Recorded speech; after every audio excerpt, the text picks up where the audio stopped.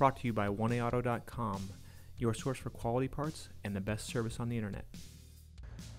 Hi, I'm Tony with 1A Auto, here to talk to you about how to properly bleed the cooling system on most vehicles. We're going to use our 2008 Dodge Ram, but this is a pretty general procedure that can be applied to any vehicle you may have. Some reasons you might be bleeding your cooling system is the radiator or the engine block has been drained of coolant for one reason or another, be it a parts failure or a replacement that has caused the fluid level in the block and the radiator to drop below their normal levels.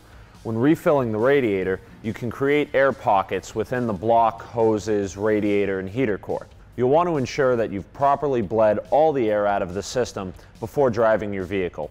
If your system's been drained, you've already got your radiator cap off. Go ahead and throw in a funnel, fill your radiator as full as you can get it.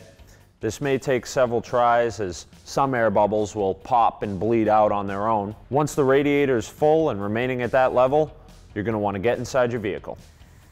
Start your vehicle. Set the heat to the highest setting, panel so you can feel it coming out of the vents, and set the fan to the lowest speed. This will allow you to monitor the temperature of the coolant in the heater core without the heater core cooling it off too much and lengthening the process. When your coolant level drops, be sure to keep it topped up. You'll notice a big drop when the engine reaches operating temperature and the thermostat opens, allowing the block to fill with coolant. Ensure that you have proper heat coming through your vents.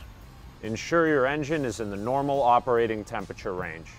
After you've topped off your radiator, shut your vehicle off, reinstall your radiator cap, let it run for a few more minutes to ensure that the operating temperature stays normal and that you don't lose your heat. After that's done, take it for a quick drive, bring it back, let it cool down, pop your cap off again, make sure that the radiator's still full. Thanks for tuning in. We hope this video helped you out. Next time you need parts for your car, please visit 1AAuto.com. Also check out our other helpful how-to as well as diagnosis videos.